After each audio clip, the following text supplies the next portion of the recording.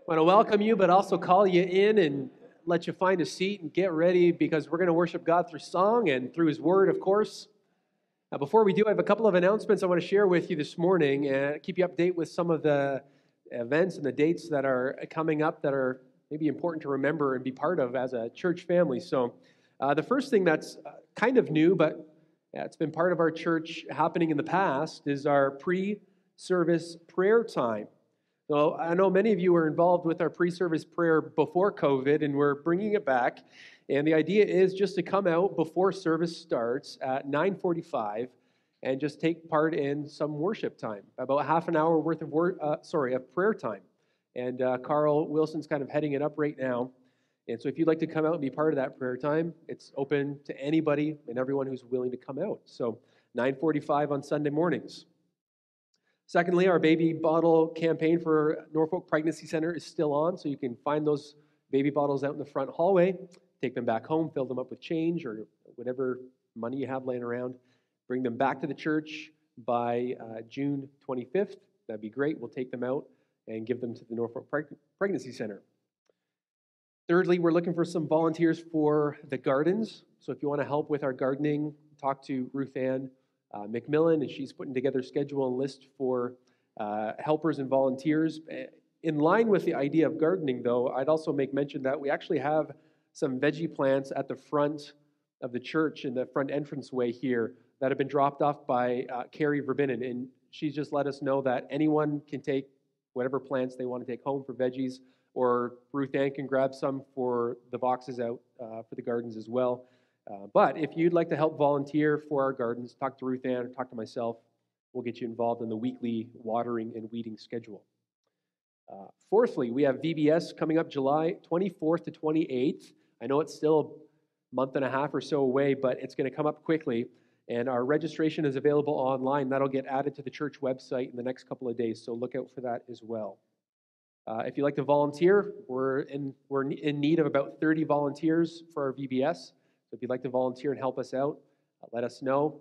Volunteering involves supervising kids, going along with the different groups from station to station, or if you want to be a little bit more intensive in your volunteering and put yourself to work even harder, you can lead a station, help with the crafts, help with the games, help with the music, and all sorts of things. Fifthly, our baptism service is coming up very soon, just a couple of weeks away.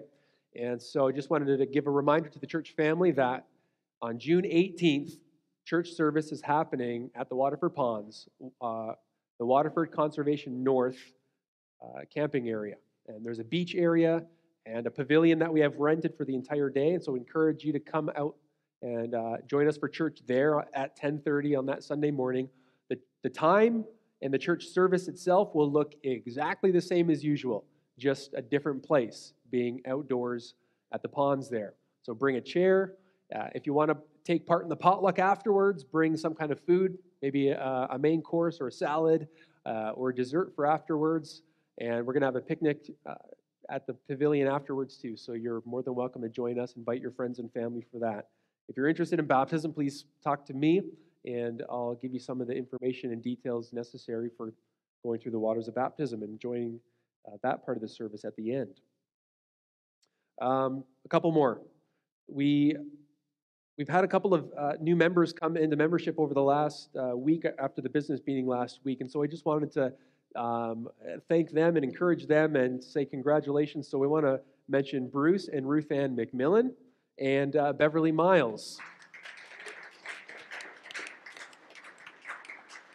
So we want to welcome them into the church family that way, and if you have a chance to say congratulations or shake their hand or encourage them sometime this morning, please do so. We're just thankful that God blesses in this way and brings people on board into the church family to take part in all sorts of ways.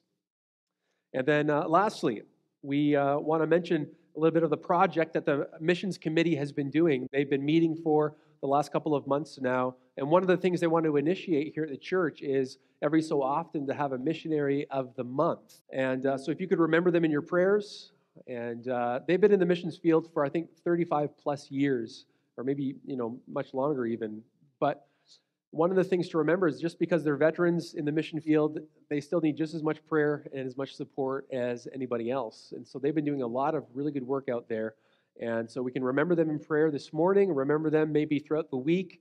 There's a nice little display at the front and the back for the Missionary of the Month. And if you'd like some more information about who they are, like a little card handout, you can find those in the front hallway as well. Well, as we go to the Lord in worship and we thank Him for all of the many things He's doing, not only here but around the world, let's stand together and we'll open up our time in a word of prayer. Heavenly Father, we come to you this morning with grateful and thankful hearts, praying that you would prepare us now to come into your presence and to be sincere worshipers, that our hearts would be overflowing with love for who you are and what you've done for us, but that you in turn would bless us by speaking to us and encouraging us and strengthening us. We thank you for the many efforts of ministry that are happening here at WCC and in this community by so many of the volunteers. We thank you for new members coming on and for the many things we can be thankful for. And we pray, Father, now that you would just revive our hearts, refresh us, and focus us on who you are, and importantly, what you've done through your Son, Jesus. For it's in his name we pray these things. Amen.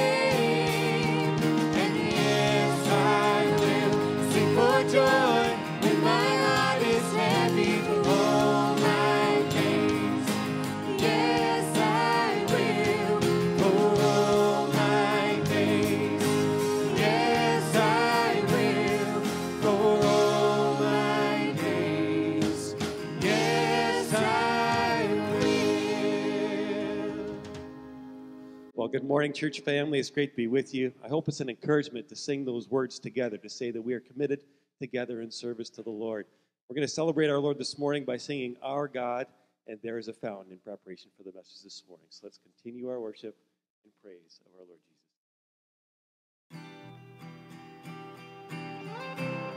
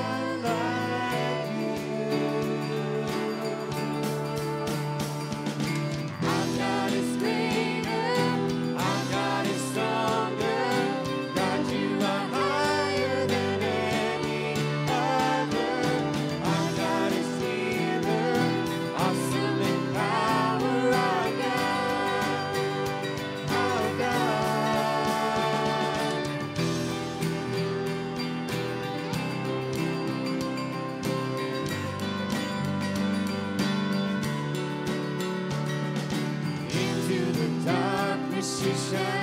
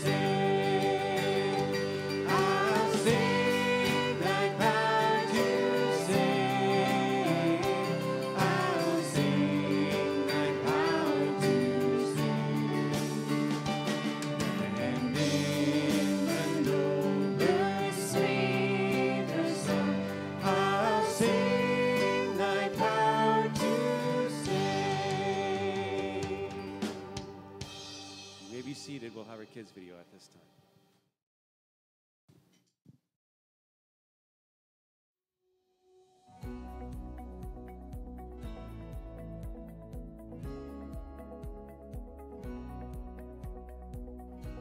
In a land called Ephraim, a man named Elkanah lived with his wife Hannah. Hannah was sad because she really wanted children, but she didn't have any. Every year, Elkanah went to the tabernacle to make sacrifices to God and to worship him. Hannah went with him. She prayed, "Lord, if you give me a son, I will dedicate him to you. He will serve you all of his life." A priest named Eli sat nearby and watched Hannah pray. He couldn't hear her, but he saw her lips moving. Eli thought something was wrong with Hannah. "I've been pouring out my heart before the Lord," she explained. So Eli replied, "Go in peace. May God answer your prayers." Hannah and Elkanah returned home, and God answered her prayers. After some time, Hannah gave birth to a son. She named the baby Samuel. When Samuel was a little older, Hannah took him to Eli at the tabernacle. "God answered my prayers," she said. Hannah pledged Samuel to serve God, and she worshiped God. Then Hannah went back home and left Samuel with Eli to serve God. Every year, Hannah returned with a new robe for Samuel. God gave Hannah many more children, too. One night, Eli was in his bed, and Samuel was lying in the tabernacle when Samuel heard someone call his name. "Here I am," Samuel replied. He ran to Eli. "Here I am, you called me." But it wasn't Eli. He told Samuel to go back to bed. God called Samuel 3 times, and each time Samuel ran to Eli. "Here I am," he said. Eli finally understood that God was calling to Samuel. He told Samuel how to respond. So Samuel went back to his place, and God called, "Samuel, Samuel." This time, Samuel spoke up. "Speak, for your servant is listening." God told Samuel that he was going to judge Eli's family for their sin. Eli's sons served as priests in the tabernacle, but they were sinning against God. The next day, Samuel was afraid to tell Eli what God had said, but he shared God's message with Eli. As Samuel grew, God was with him. Everyone in Israel knew that Samuel was God's messenger. God used Samuel to share his plan with the nation of Israel. Hannah trusted God and sent Samuel away from home to serve God with his whole life. God sent Jesus from heaven to earth to be our Savior. Just as Samuel used God's words to tell people about God, Jesus, the Word who became flesh, perfectly shows us what God is like. Kids can make their way out for junior church this morning. As they go into junior church, we're going to take up God's Word together.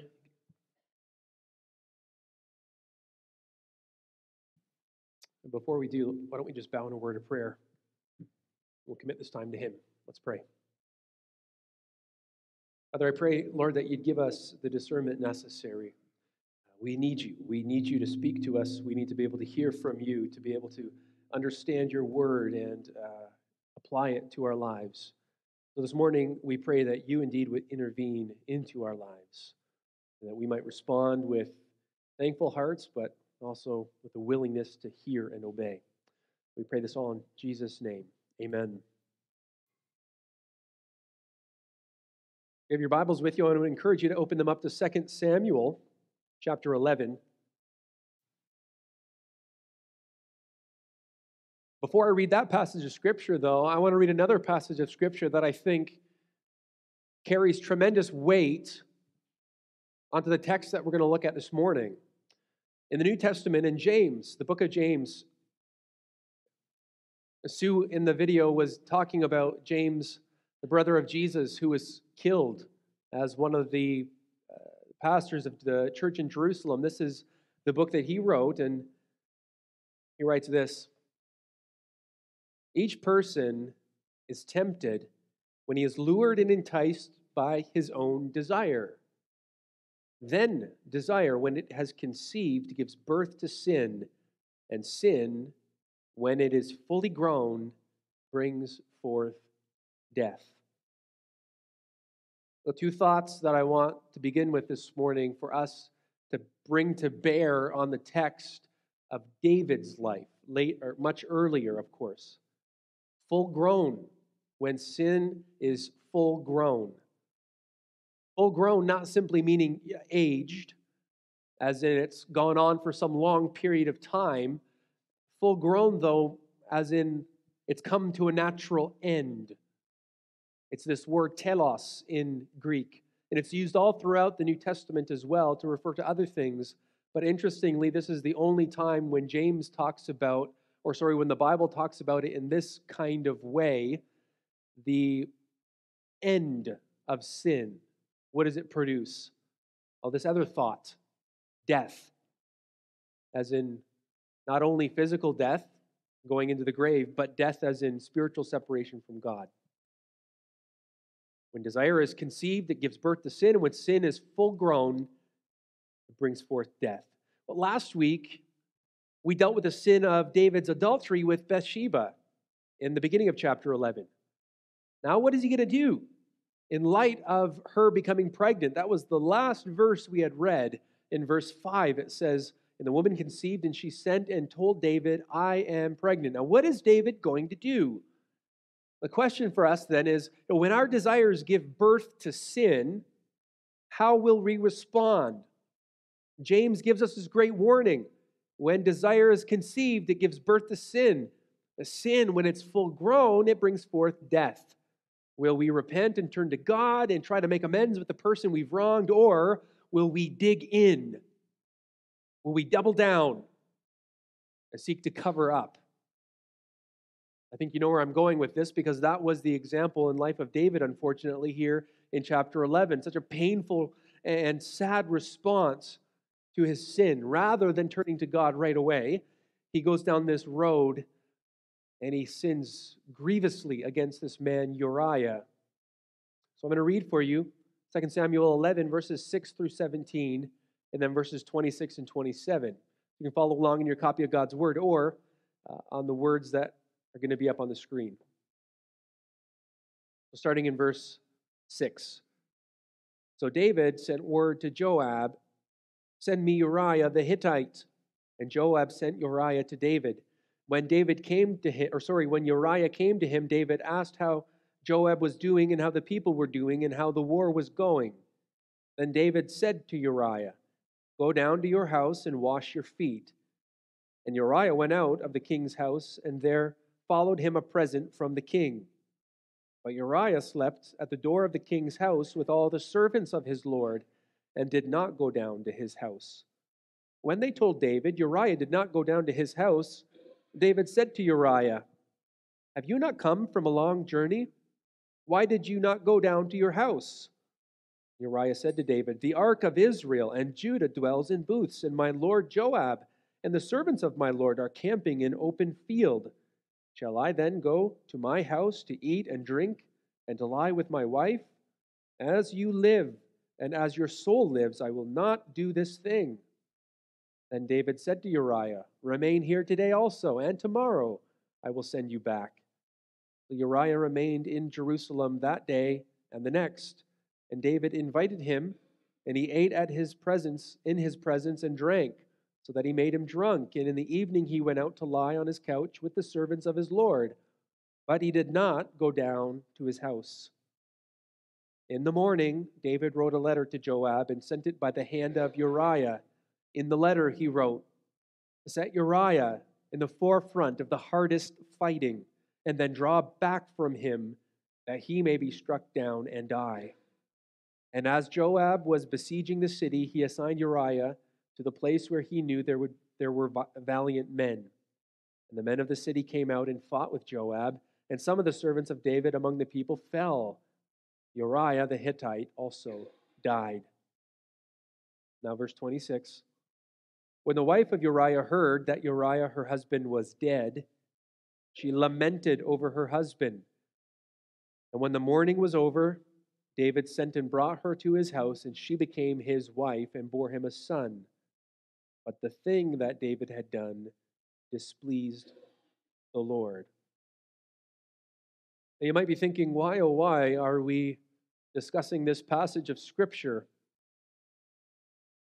Seems like one that maybe in the life of David we could just skim over, maybe have a passing word. And, oh, yes, so David had this unfortunate event with Bathsheba and Uriah, but then maybe move on to the more impressive instances and events of his life. Well, the reason that we're here is because, well, this incident with Bathsheba and David and Uriah, it transpires over a number of chapters, actually, so we're going to be here for a few weeks, but the Word of God presents us with the ugly side of even the heroes of our faith for a reason.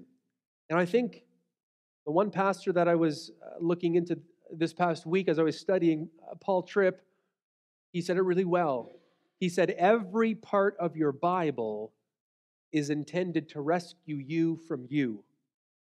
That's why we're reading this, and that's why we're taking time and spending it in an uncomfortable place of God's Word as we learn more about sin and we see the direction and path of sin, and how now, as we read from James 1, when sin is full grown, it brings forth death. And this was the tragic end of Uriah. When David's sin was full grown, it ends in death. And not just the death of Uriah, but in weeks to come we'll find the death of his son, born from Bathsheba. So then, what can we learn from this passage? If every part of our Bible is intended to rescue us from ourselves, what can we learn from David going down this road? Rather than repenting and turning to God, he just doubles down and tries to cover his sin. Well, my aim this morning is that we would learn this, that we would fully see what sin looks like once it's fully formed, fully grown, that we would seek to avoid, repent, and become obedient to God in light of the ugliness of this fully formed sin. So full grown. How does sin become full grown? Yes, there was the act of adultery that already took place in the life of David, and that was bad enough. But David could have stopped there. He could have repented then and there. He could have turned. He could have made amends with Uriah, done what was necessary to make things right. But he doesn't. He doubles down and he digs in and he continues to try to cover and hide and manipulate everything that was done. So how does sin grow and grow and grow until it's full grown, the point of death? Well, firstly, look at the example of David. Look what happens in his life. Firstly, he entices Uriah. He entices him. In verses 8 and 9, look what the Bible says. It says, David says to Uriah. David calls Uriah from the battlefield. Remember that the armies of David were out doing war because it was the springtime. David wasn't out doing war, though, himself, personally. He was back home. And therein lied a bit of the trouble. Because he was home from war, he sees what he saw, and he takes Bathsheba and does that sin of adultery with her. And so now we are at this point where David realizes something must be done, realizes Bathsheba is pregnant. And what is he going to do? Well, he entices Uriah. He brings him back from battle, and he says, go down to your house and wash your feet.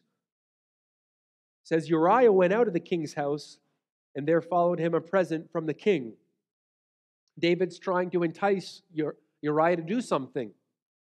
It says, though, Uriah slept at the door of the king's house with all the servants of his lord and did not go down to his house. But David's strategy is straightforward. He's trying to cover his tracks. It reminds us again, as we mentioned last week, of the Garden of Eden. And immediately after Adam and Eve sinned against God in the garden, what do? They hide.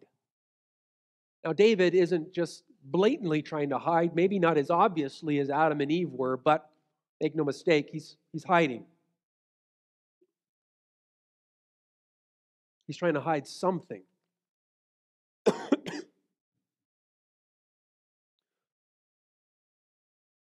So David's strategy is straightforward. He calls Uriah back home and he says, Uriah, go down to your house, sleep. And as he's leaving the palace, there's a gift that follows Uriah. Again, David's strategy is straightforward. Go home, be with your wife. Here's a gift. You can celebrate that you're home and you're not at battle. And I think if anyone has passed biology, basic biology in high school, or if your parents gave you the birds and the bees talk, you know exactly what David's trying to do, right? Bathsheba is pregnant. Maybe if Uriah goes home and sleeps with his wife,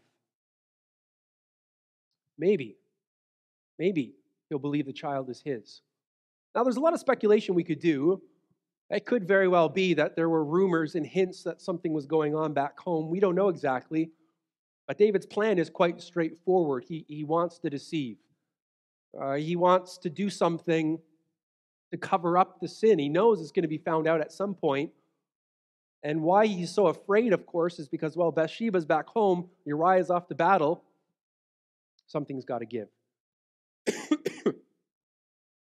But Uriah is too honorable to do what David asks. See, instead of going home and taking this gift and spending time with his wife, he stays and he camps out at the door of the palace with the servants. And the next morning when David says, well, Uriah, why didn't you go home and why didn't you spend time with your wife? You know, you've been on a long journey coming back from battle and you've been out and that must have been very tiresome and hard for you. Why didn't you go and spend time with your wife? What does Uriah say? Look what he says in verse 11. Uriah says to David, the ark of Israel and Judah dwell in booths, and my lord Joab and the servants of my lord are camping in the open field. Shall I then go to my house to eat and drink and to live or lie with my wife? As you live and as your soul lives, I will not do this thing. So Uriah is too honorable to do what David was. You notice the line that Uriah uses at the end. I will not do this thing. That should have been David's line. Right? That should have been what David said. David, as we studied last week, he saw, he inquired, he took, and he lay with Bathsheba. At any one of those moments, David could have said to himself in his own heart, I will not do this thing. At any moment, even now, with Uriah being back home, David could have said, I will not do this thing. He knew what his heart and his mind were contriving. He knew where he was about to go with this. The path to covering up sin begins with a seemingly tepid suggestion. David merely suggests something. He's not trying to bend Uriah to his will per se. He's not forcing the obvious, but he's doing something. Suggesting. Go down. Go into your house. The very first thing we ought to see then with sin growing, and as it grows and can become full grown, sin grows through manipulation and deceit. Sin grows through manipulation and deceit. This was the first stop off in David after he had sinned. He knows he's going to try to do something to stop it or to stop the deed from being revealed. So the very first thing he does to cause sin to grow, he manipulates and he controls. He suggests.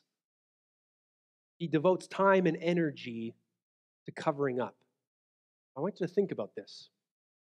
There's been a time in your life when you've fallen in sin. What is your response? One thing we could do is we could immediately think and be tempted to cover up. And oftentimes, when we are tempted to do so, the covering up begins small, seemingly tepid. I'm just going to make a suggestion. I'm just going to turn a blind eye. Or maybe I'll be passively involved at trying to steer people away from seeing what I did. But make no mistake, there is a devotion, time and energy spent in trying to stop the thing from being revealed. Now, I want you to think in your own life, have I ever spent time and energy concealing sin? Have I ever spent time and energy covering it? It may have been as simple as a suggestion or passively trying to move people's attention here or there, doing something. But make no mistake, when you make this first move, your sin is growing. It's moving out. And maybe the lie that you're believing is, I can stop it right here, just like David thought. This is a little suggestion, Uriah. Come home, go back to your house for a little while. Uriah is too honorable for that. He knows the Ark of the Covenant is in booths. He knows my comrades out in the field of military, they're camping in an open field. How could I possibly go and camp in my own house or live in my own? I'm not going to do that. So he refuses to. And at this point, it's hard to say whether Uriah knew anything that was going on or not. Who knows? Jerusalem is a small town at this point. Uriah refuses. So secondly, David goes this extra step. After he hears that Uriah didn't go and stay with his wife that night, he does something else. He says, Uriah, okay, well, stay here today and tomorrow we'll send you back. What does he do with Uriah that night? He invites him to eat with the king. Honorable thing. You can imagine Uriah, maybe Bathsheba hears about this and is, oh, this is interesting what David's doing. I wonder what's going to take place now, what's going to happen. Uriah goes and he eats with David. It's to eat at his table, but David has this ulterior motive, of course, right? What does he do? He's trying to get Uriah drunk. Well, the text doesn't come right out and say it, but again, anyone who's passed basic biology, I think, understands what's going on here. The psychology of the human mind is interesting, isn't it? And although the narrator doesn't come right out and say it, the obvious truth is he's trying to get Uriah drunk so that he'll have fewer inhibitions, that maybe he won't be so morally grounded and want to sleep outside, but maybe he'll wander and wobble his way back home, and then he'll lay with his wife, and then he'll be none the wiser. It's interesting, though. David should have known better. The Word of God gives us all these warnings about drunkenness and all these warnings about the temptation of sin. The book of Ecclesiastes says, happy are you, O land, when your king is the son of nobility. David wasn't acting very noble right now. And your princes feast at the proper time for strength and not for drunkenness. Now, David is using something that should have been done in a celebratory manner when God had given a great victory, perhaps. But now he's celebrating at a time when Uriah was probably scratching his head. Why are we celebrating? Why are we eating? Why are we drinking? Something's off here. There is manipulation, and there's something going on under the water. And David is getting drunk and forcing Uriah to get drunk for a reason. It reveals to us the utter disgrace of what David is doing. And he knows exactly what he's doing. And the unfortunate truth is that David is doing something that he once prayed to God, that his enemies, that he'd be delivered from his enemies doing the same thing to him. In Psalm chapter 59, David prays this. This is when Saul, the former king, was seeking David's life. He says in Psalm 59, 1 and 2, deliver me from my enemies, O my God. Protect me from those who rise up against me. Deliver me from those who work evil, and save me from bloodthirsty men. When David is praying to God, he's in a situation where he knows there's only one way out of this, God delivers me. And Saul was seeking his life. Saul was spreading rumors, and Saul was contriving to end David's life. And David says, deliver me from those kinds of men. David had become that kind of person. Now think about this. David would have penned Psalm 59 sometime in between Saul trying to kill him and him becoming king now. That means David likely penned Psalm 59 before the events of him with Bathsheba and Uriah. Think about that. David penned Holy Scripture about how he wanted God to deliver him from the same kind of person that he would later become.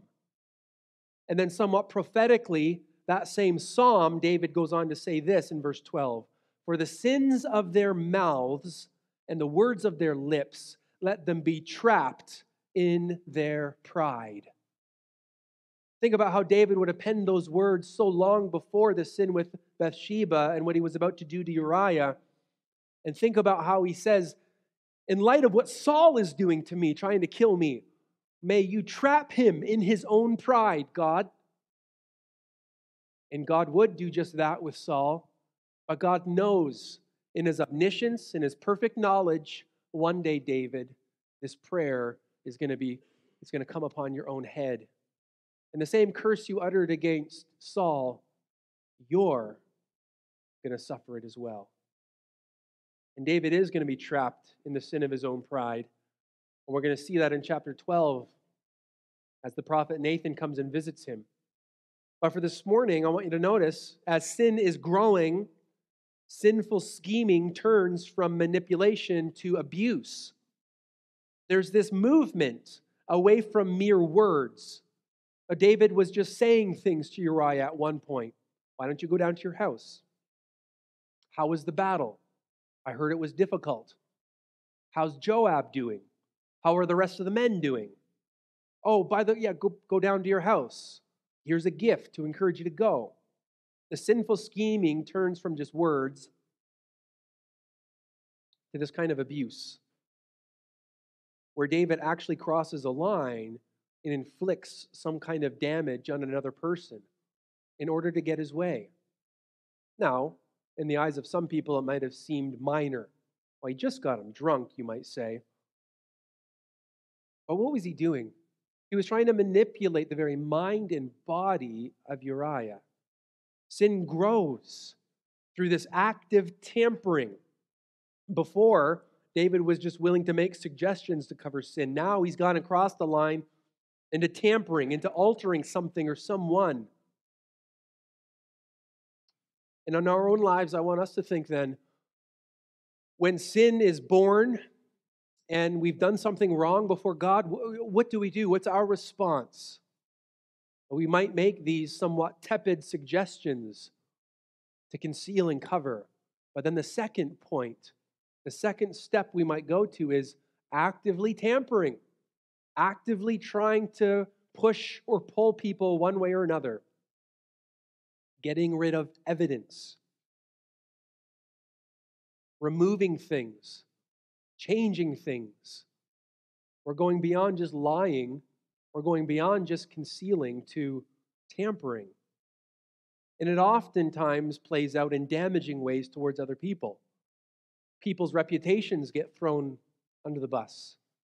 People themselves have some alter. Something changes in them because I've done something. Sin is growing. We're not quite to the point of death yet, but it's growing, and you can see the trajectory where David's going. Something seemed harmless at first. Now he's moving. He's a little bit more hands-on. And now this final step. Thirdly, he writes a letter to Joab. Put Uriah on the front line. Look at the audacity of David. Look what it says in verse 14. In the morning, David realizes, of course, that Uriah did not go down to his house. In the morning, David wrote a letter. Oh, and since Joab was right there at the door of the palace, you seem like a really good messenger to take it to Joab. He wrote a letter and he sent it by the hand of Uriah. Think about that. Uriah is arguably a good friend of David. We know this because he's one of the mighty men who's been with David for a long, long time. One of the guys who showed support to David right from the beginning. And he's been fighting battles for David, with David.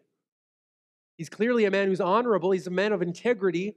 He won't do the thing that he maybe kind of suspects David wants him to do. He refuses. So David writes a letter. Okay, I can't get my way.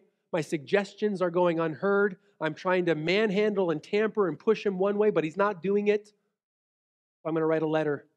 Put him on the front lines. And you know what? I'm going to put it in the hands of Uriah, and Uriah is going to take it to Joab, the commander.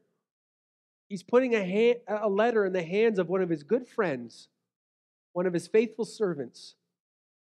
And the very letter that he puts in the hand of Uriah is the letter that will be responsible for his death. Now, I don't know about you, but I wonder if Uriah was at all tempted to open that letter.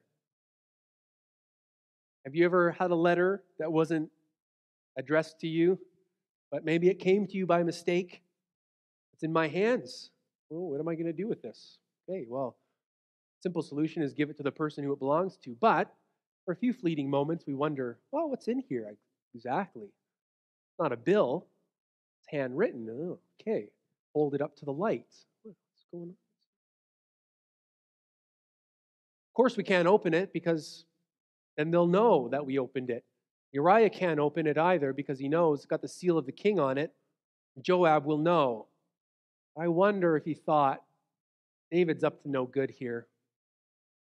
But in his integrity, and because he was an honorable man, he takes that letter, sealed to Joab, doesn't look at it, doesn't wonder, hands it over, and then the next thing he knows, he's on the front lines fighting. And look at the sneakiness and the maliciousness of it. It says in verse 15, set Uriah at the forefront of the hardest fighting, then draw back from him. So basically, him and a few other guys are going to die. They're going to die alone on the battlefield. Go up to battle, put him on the front lines, and then pull back without telling him. It also makes you wonder, not only is Joab complicit in this, which is pretty bad, but a bunch of other guys had to be somewhat complicit too. You imagine Joab out on the battlefield. He's the general. And he's got to tell other guys, hey, here's Uriah. He's going to go with you up to the front, and then we're going to give some signal to pull back. Don't tell Uriah.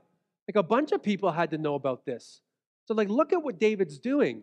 His sin is leading to death, but he's putting other people in the line of fire as well. He's dragging Joab into it, who already wasn't the greatest guy. We know that from other readings.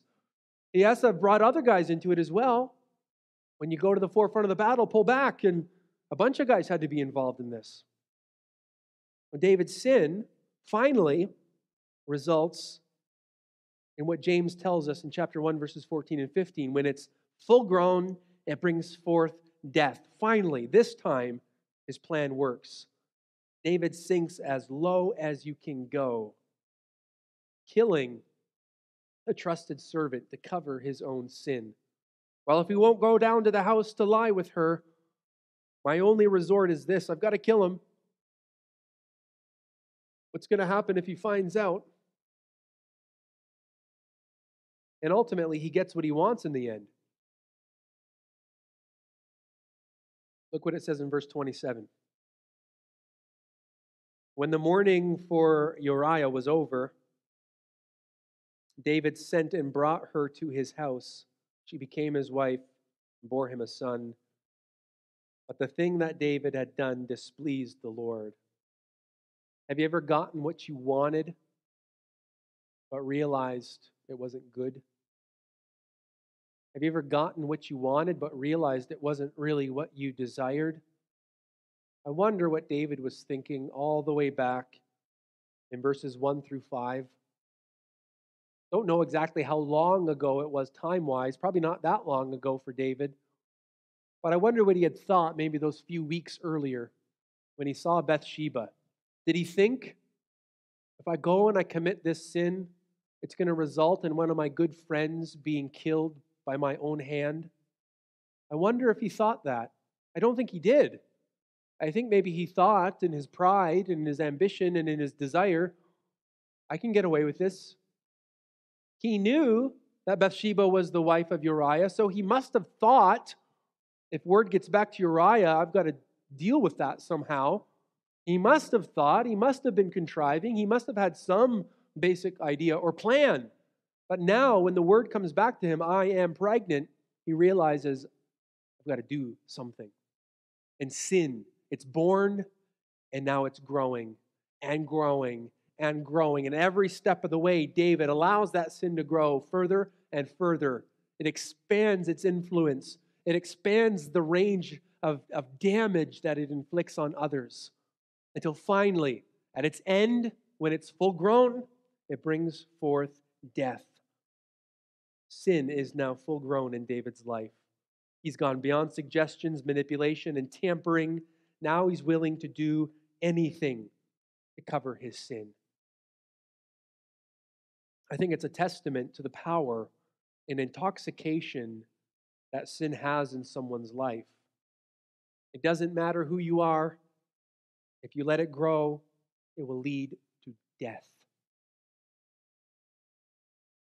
I think one of the most challenging parts of reading a text like this is not so much the actions and intentions themselves.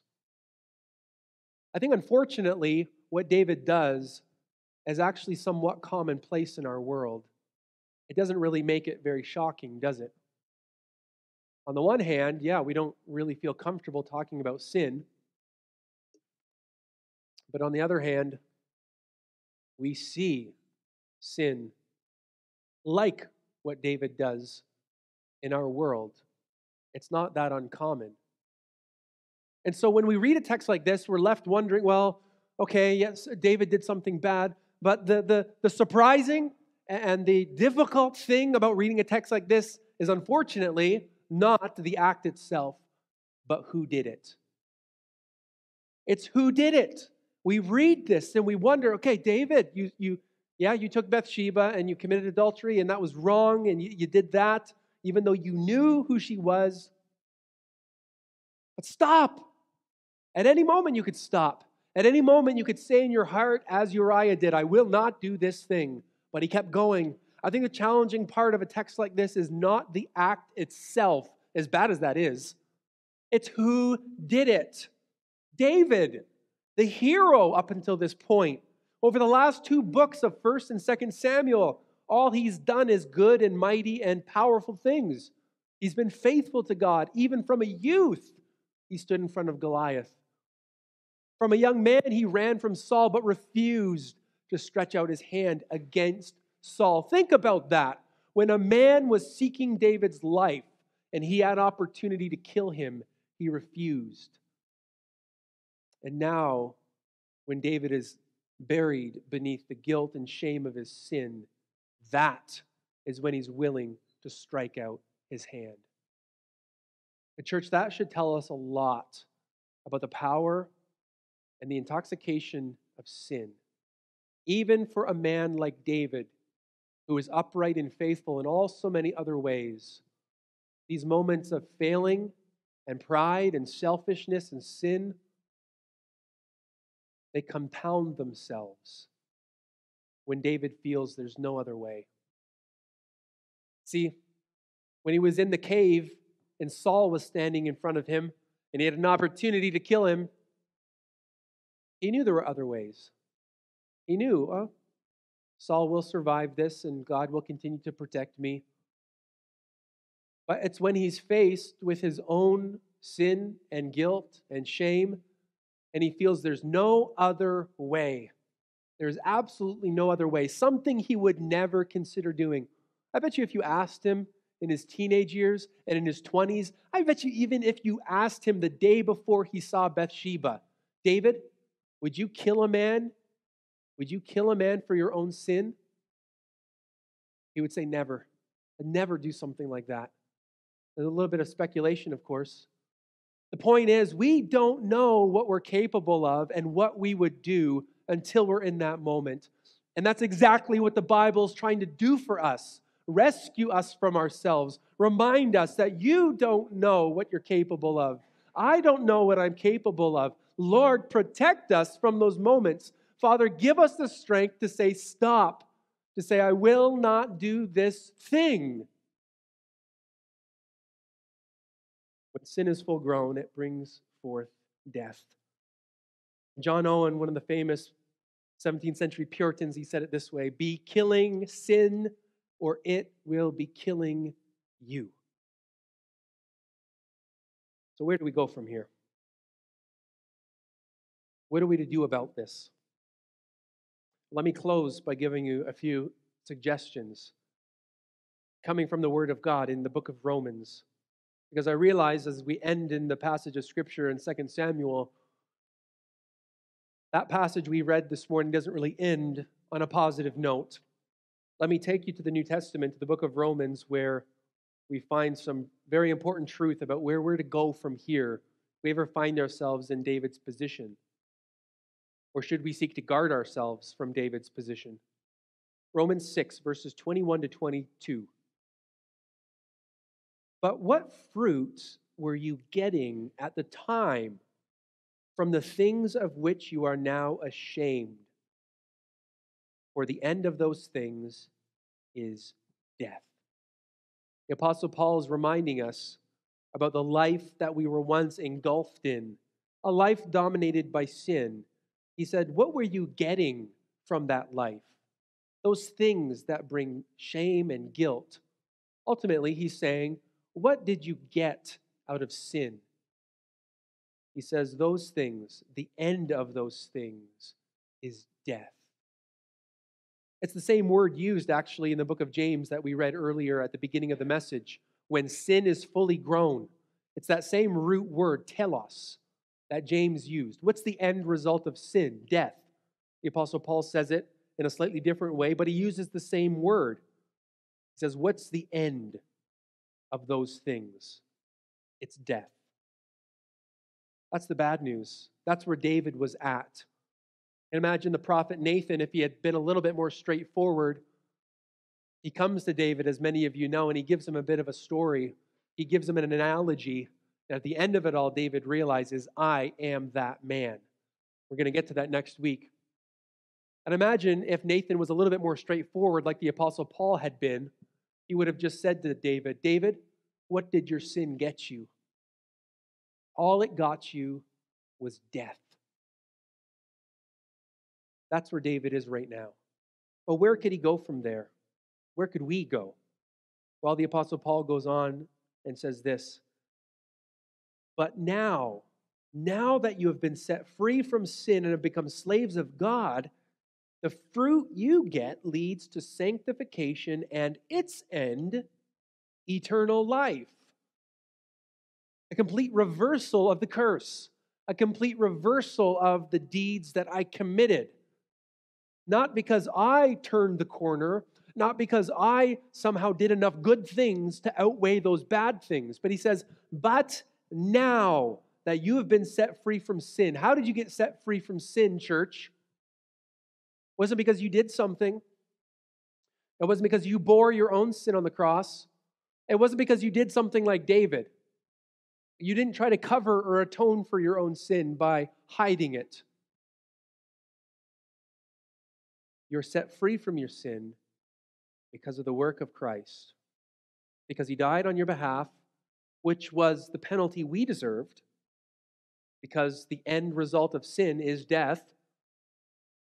Christ dies in our place to make us children of God, to set us free from sin.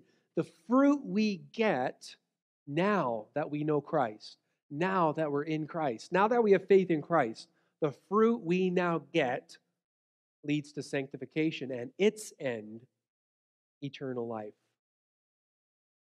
Two things then as we end, church. Number one, see the end of sin. You need to know and see the end of sin. You need to know what it is. You need to have no misunderstanding in your mind and your heart as to what sin will result in. There is no other option. There is no other path. There is no other end. There is no other telos, as James or Paul would say. There is no other final solution to sin other than death. Doesn't matter how great or small. Doesn't matter how innocuous or tepid your attempt to conceal the sin was, or how egregious or abusive or terrifying your lies and deceit are to try to hide the sin. Doesn't matter how great or small, how important or unimportant you may feel, sin always leads to death. We have to see that. It's one of the first ways that we're able to be guarded against the temptation to conceal and hide. It's one of the first ways that God warns us and reminds us, you do not want the fruit of that path.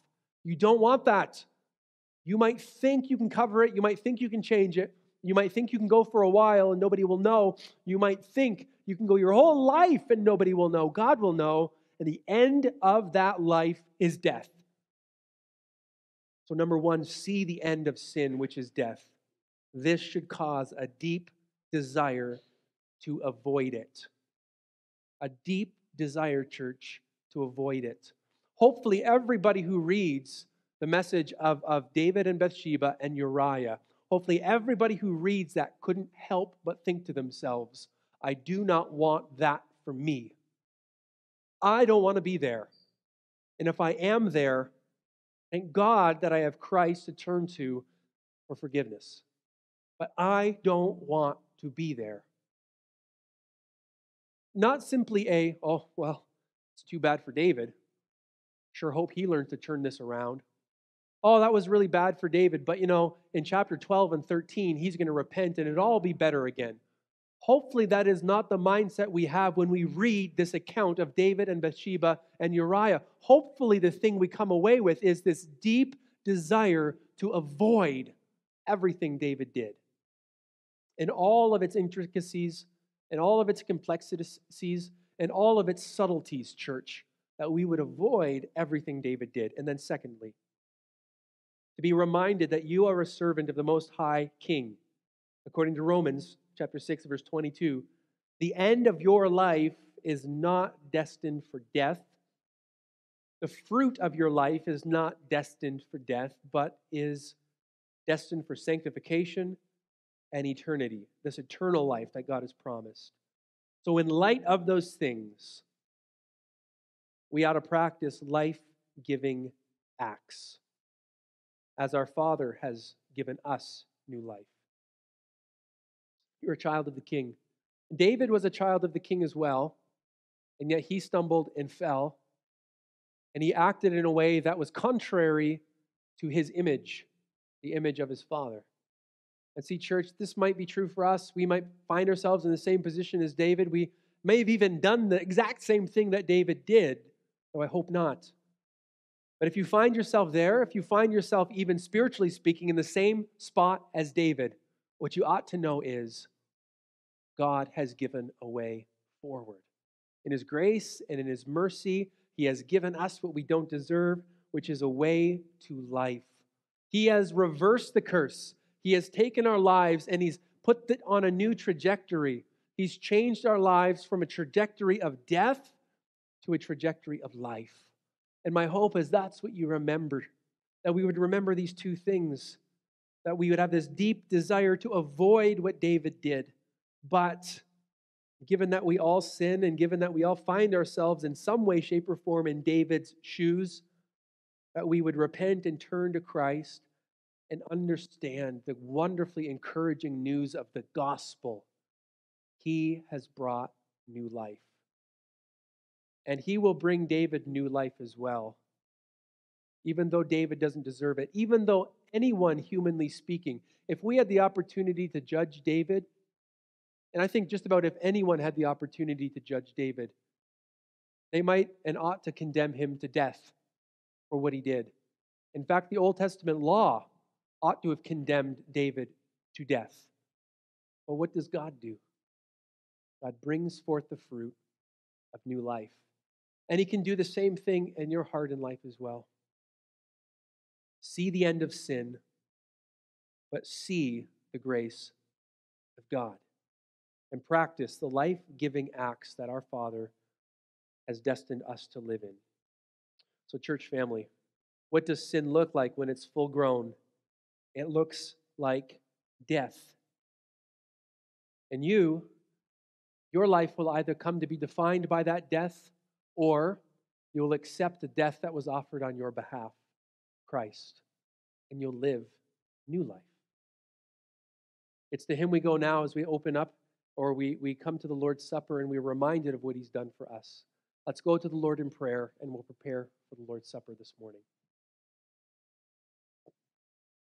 Heavenly Father, we bow our heads. These are hard truths, Father, to process. Let's not kid ourselves. When we reflect on our own hearts and lives, the easiest thing to do is to turn a blind eye. It's to brush things under the rug, figuratively speaking. It's to compare ourselves to other people. I'm not as bad as them. I certainly didn't do what David did. Father, help us to not escape from our own justification. Help us to see ourselves in light of your word. Your word is intended to rescue us from ourselves. Father, in these deep and difficult things that we've studied this morning, help us see our own sin, but help us to see the path of grace that you've set before us. And we thank you, Lord, for that gift. Encourage us. Lift us up, Lord, from the depths of despair and guilt and shame. Help us to see that your arms are wide open to give us new life. We thank you for this in the name of Jesus. Amen. Well, church family, we are going to go into the time where we take up the Lord's Supper, and we do this once a month, typically on the first Sunday of the month. So at this time, I'm going to ask that we spend a few moments just preparing our hearts and minds before the Lord. And what I mean by that is that we would take a few moments just to pause in silent prayer and reflection together, and bring our hearts before God and ask ourselves, even as David would do in light of what he had done to Uriah, create in me a clean heart, O God. This is what we desire. As we come before God, as we are about to remember the greatest act of grace that was ever given to us, the gift of Jesus. Let's prepare our hearts. Let's spend some time thinking on those things and reflecting on our need for a Savior and the need for forgiveness. So let's spend a few moments in silent prayer, then we'll go to God's Word.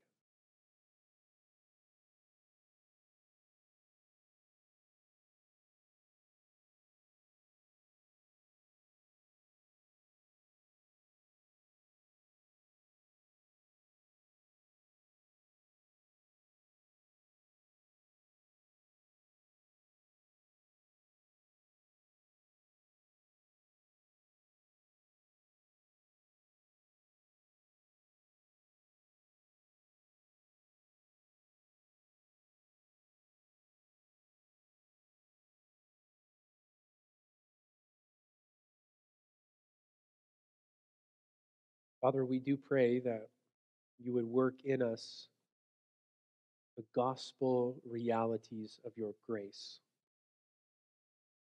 Give us the grace to see our own sin. Give us the grace to be contrite. Give us the grace, Lord, to reach out and receive salvation, forgiveness. Give us the grace, Lord, to walk in that salvation. This morning, as we come to the Lord's Supper, Father, fill our minds with that great act, self-sacrifice that Christ offered on our behalf. It's in his name we pray these things. Amen.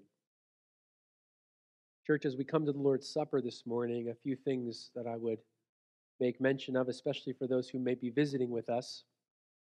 As we take up the Lord's Supper, the practice that we have at our church is that our elements here, the cup and the wafer, they're all in one prepackaged cup. And so what we do is after we've read some of the scripture and prayed over the supper itself, the meal itself, we encourage the church family to come forward in your own time, in your own pace, come forward with others and receive the elements, and then go back to your seat and partake in those elements in your time as well. The worship team is going to lead some music as we do so, and we'll give you some time to partake in those elements. And after the church has partaken in those elements, we'll finish with another song.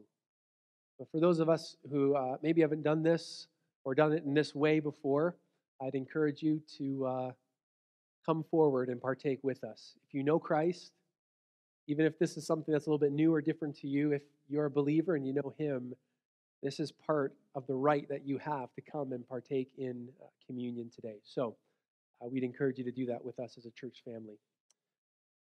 The book of 1 Corinthians, the Word of God, gives us the tradition of taking up the Lord's Supper. It says in chapter 11, verse 23, I received from the Lord what I also delivered to you. That the Lord Jesus, on the night when He was betrayed, He took bread. When He had given thanks, He broke it, and He said, This is my body, which is for you. Do this in remembrance of me. In the same way also He took the cup after supper, saying, This cup is the new covenant in my blood. Do this as often as you drink it in remembrance of me, for as often as you eat this bread and drink the cup, you proclaim the Lord's death until He comes. We're mindful of what each of the elements represent for us as we partake in them.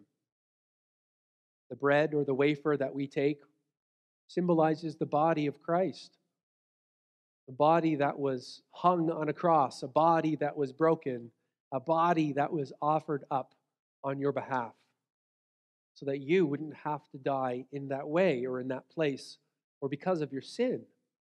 But instead, you're welcomed into the body of Christ, that is the church, to die to self and to live for Him, no longer having to bear the penalty of your own sin. This is what the bread or the wafer reminds us of.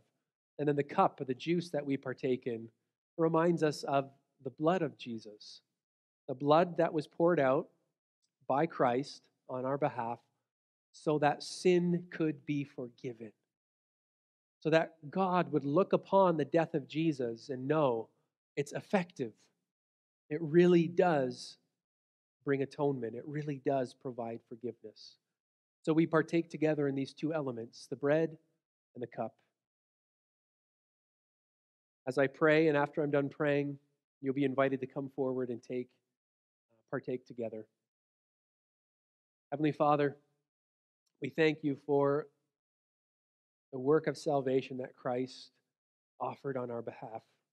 We thank you, Father, that we can come into your presence boldly knowing that His work is finished.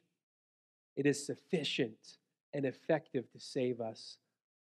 So we don't participate in this act of communion for the sake of our salvation or in order to save us.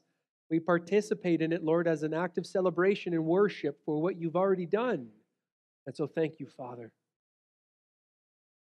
Thank you for sending Jesus to die on our behalf, to die a cruel death on a cross, that His blood was poured out in such a satisfactory way that sin would be completely atoned for. So, Father, I pray that if there's anyone here this morning who doesn't know you or hasn't come to know you, personally accepted you as their Savior, I pray that maybe even this morning as they see the church participate in communion, they might get a glimpse, Lord, of your grace and understand what it means to turn their life over to you and accept what Christ has done for them. For those of us, Lord, who do know you, I pray that our hearts will be filled with joy. Father, they may have been weighted down with that heavy burden of sin this morning as we had the message that dealt with David's sin. And upon reflection, maybe we are feeling weighted down as well. But Father, I pray that in light of what the communion table offers, we're reminded that we do not have to remain under that burden or weight of guilt. We can come to you freely and be accepted. For this we thank you in the name of Jesus. Amen.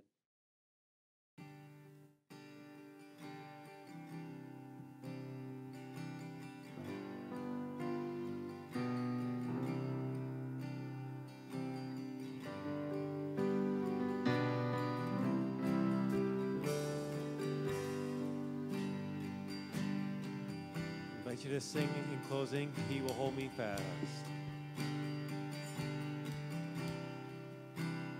When I fear my faith will fail, Christ will hold me fast. When the tempter would prevail, He will hold me fast. I could never keep my hold through life's fearful path, for my love is often cold. He must hold me fast. He will hold me fast. He will hold me fast. For my Savior loves me so. He will hold me fast.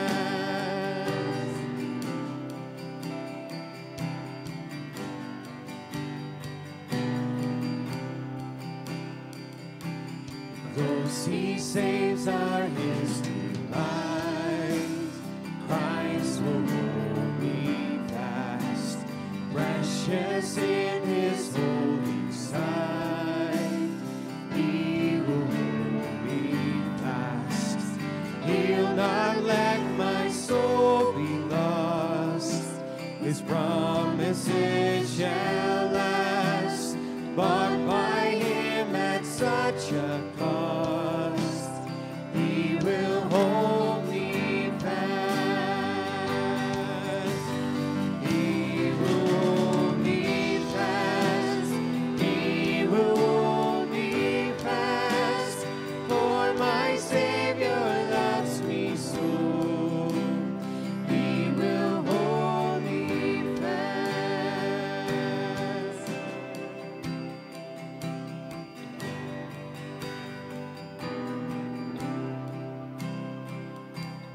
For my life He bled and died.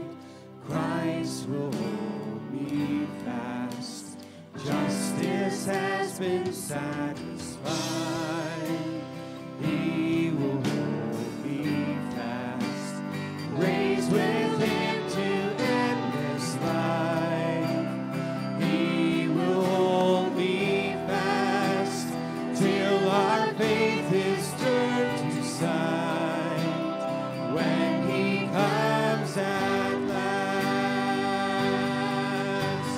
He will hold me fast. He will hold me fast. For my Savior loves me so. He will hold me fast. He will hold me fast. He will hold me fast. For my Savior loves me so. He will hold me fast.